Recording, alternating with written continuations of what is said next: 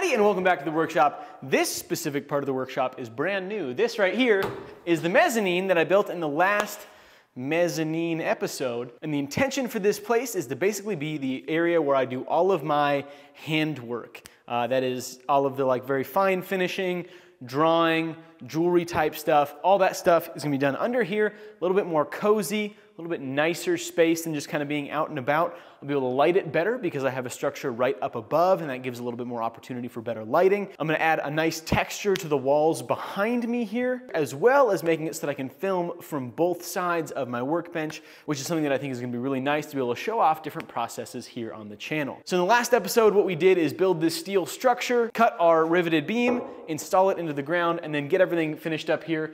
Since then, I did a couple of things off camera. I painted this last board here, and then I also just screwed it down just while I was walking around up there. I didn't want it to be loose or anything like that. And so our pieces of OSB up there are solid and they are all painted black so it doesn't look as bad. The first thing we're gonna do is unload a trailer full of Show Shuggy Band. A friend of mine named Josh Skoglund here in Bozeman has a company that makes this stuff. The product is called Chatsubu. It is a beautiful, beautiful burned wood. It's what my shop is trimmed out in, and I think it looks just fantastic. The stuff that's gonna go back here is a little bit darker than the trim in the shop, so it should be a very rich, kind of cozy, dark aesthetic. I'm really looking forward to it.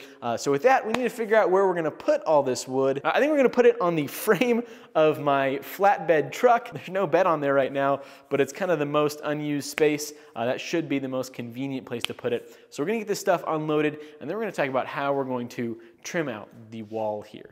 Well, we were able to get the Chatsubu put up on the wall nice and quick. Josh showed up, and while I cut the material to length, he used a brad nailer to nail this stuff in. It doesn't need to be super structural, just enough to hang on there. Anything that needs to go into the wall afterwards, I will anchor into the studs anyway, and it'll just have to go through that material. We also had to build a small box around where the water line comes into the shop. Just a little bit of 2x4 framing to kind of cover up where that water line comes in. And thankfully, we had plenty of material to be able to make it look nice as well. Well, now that we've got all of the siding, is it siding if it's inside? I don't know. But now that it's on, we're gonna throw a junction box right here and send some flexi conduit up through the OSB, and then I'll be able to drop it back down and have it lead to a switch on our riveted beam here, and then I'll be able to run it back up and run it to two or in the future, more than two different kind of junction boxes, which will mean that I will have a very cool old-timey switch and some hidden electrical stuff. It'll also mean I'm gonna have another junction box up there, and so I'll be able to run the air compressor up there without having to run another cord back down here, which will be very good. The lights are on. Unfortunately, my switch doesn't work. It doesn't turn it off. Okay, I think I fixed it. I'm gonna check. I'm gonna go turn on the breaker. Nice, they didn't turn on. I hit this. Oh my gosh! I think I understand what's happening now. I'm not using this switch properly. This is a 30 amp 220 switch. I'm using it for 115 volt, which means that I'm doing things a little bit differently. For one thing, I took out the heaters that were in there. These are little fuses that basically make it so that things don't explode if something goes wrong with something on the south end of the line. Right now, I've got my two white wires in the area that says neutral. That has to be crusty or something like that because it is not making connection when I do this. So I'm gonna swap those wires over to the outside in the area where it's not really supposed to be connected, but because we're running so much less of a current through it, I think it will be just fine. So we're gonna go turn off the breaker, swap those over, and then it might work. Nice! It was just, heck yeah. How cool is this switch? The coolest. Pff, ridiculous. Well, the first thing I'm gonna do is try and get the air compressor put up top all by myself. This thing weighs about 135 pounds. I did it, but it was not fun. Next step is to move in all the toolboxes, the drafting table, and last but not least, my big workbench. Now this was built by a guy here in Montana, and he, I'm assuming, made it to push up against a wall, which is why the back is open. Fortunately, I've got some leftover Chatsubu that I can trim out the back of this thing in so that it'll look nice and match the rest of the mezzanine area.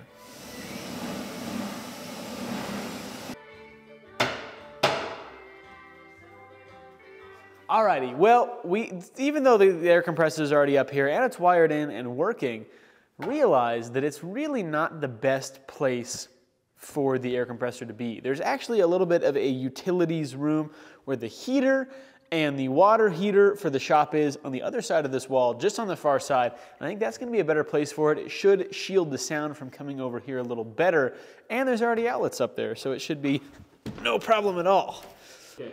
You got it? Yes. Okay. Good job, Isaiah. Thank you. That was 1,000 times easier than doing it by myself. Make sure that this fits through. Oh, wait. Oh, shoot.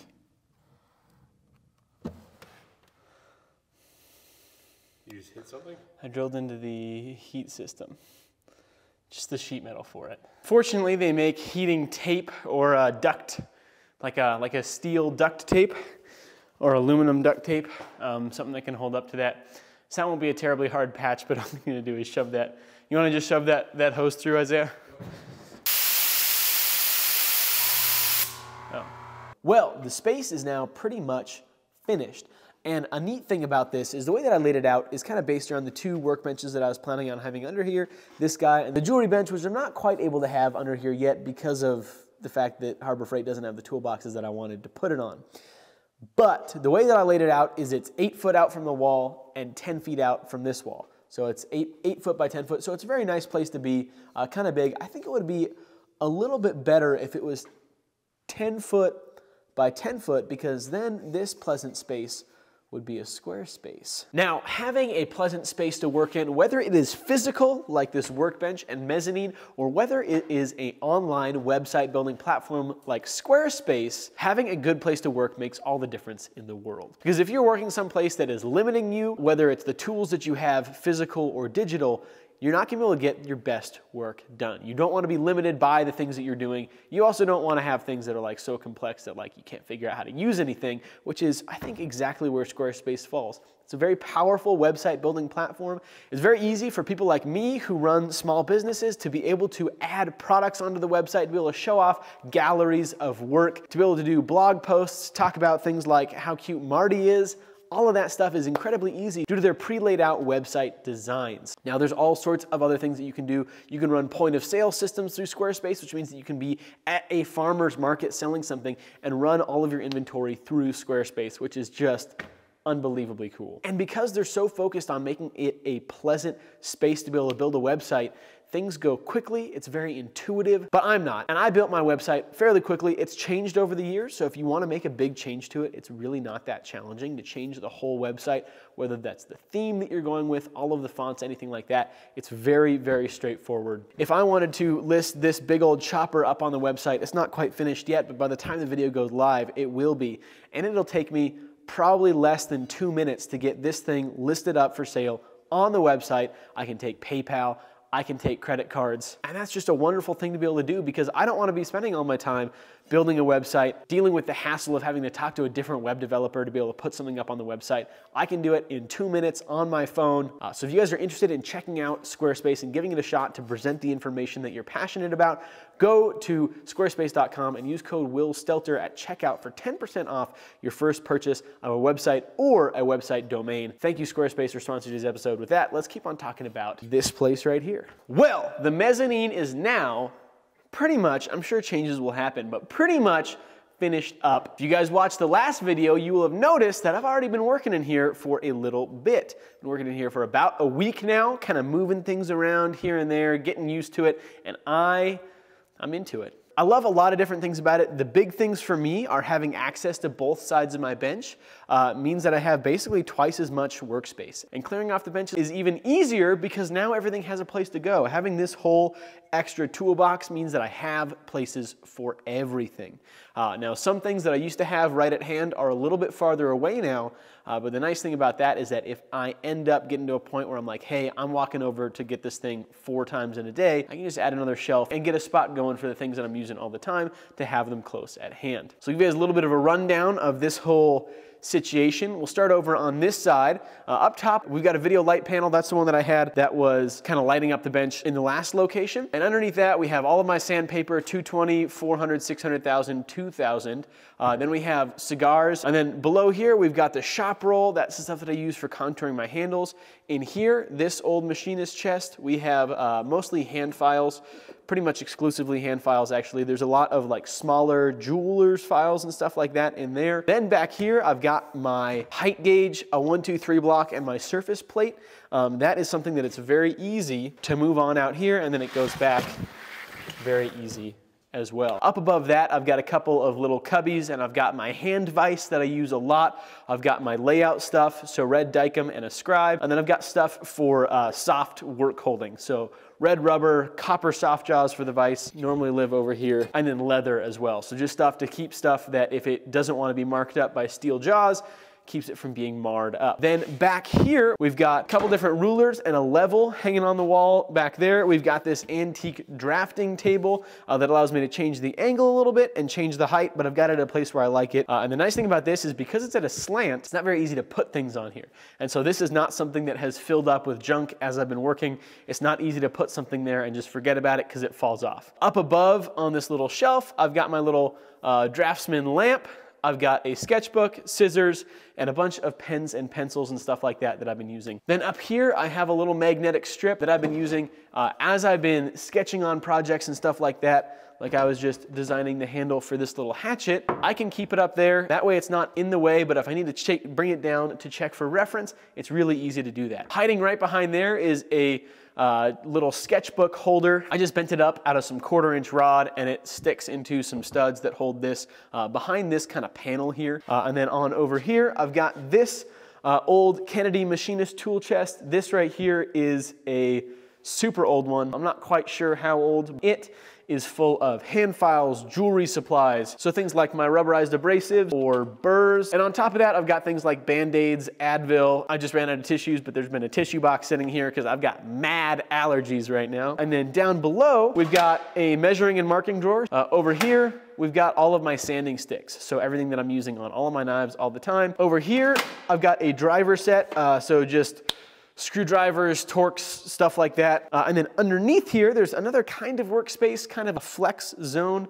And this is where I have all of my waxes and pastes and stuff like that, things that I use a lot. And then the first top 2 drawers in the lower part of the cabinet are both full of files, hand files. I use a lot of hand files. Below that are other random hand tools that I use a lot in the shop. A jewelry saw, the brooches that I use for clearing out the holes in my handles, little brushes, chisels, my file card for cleaning out my files. All of that stuff lives one drawer down below. And then the bottom 2 drawers are full of finished projects or works in progress. Some knives that I've made that I kept, or other stuff like that. Stuff that hasn't been shipped out is all in the 2 drawers below that. And then this bench itself, the layout hasn't changed a whole lot. I've got my big Reed 405 bench vise over here. This is a swivel jaw, swivel base bench vise with 5-inch wide jaws. It's a great vise. It has been broken and repaired at one point, but I bought it for 60 bucks like 5 years ago. And then over here, I've got my little Prentice jeweler's vise. It was a swivel jaw. It's been broken and repaired. And then I've got this little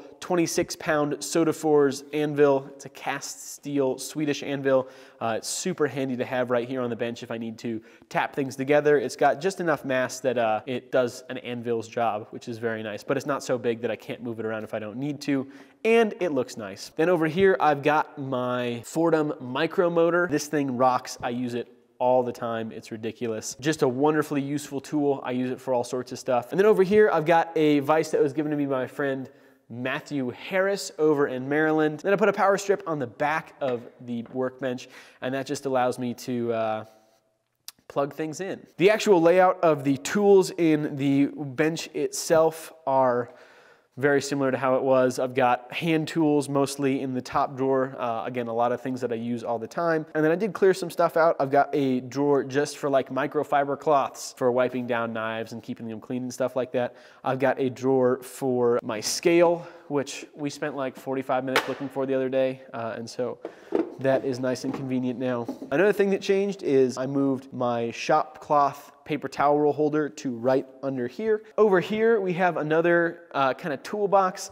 This whole box is full of handle material, except for the top drawer, which is full of active projects. So stuff that I'm working on right now is what lives in here. And then everything else is all handle material. I've got my ivories and exotic natural materials in the top drawer.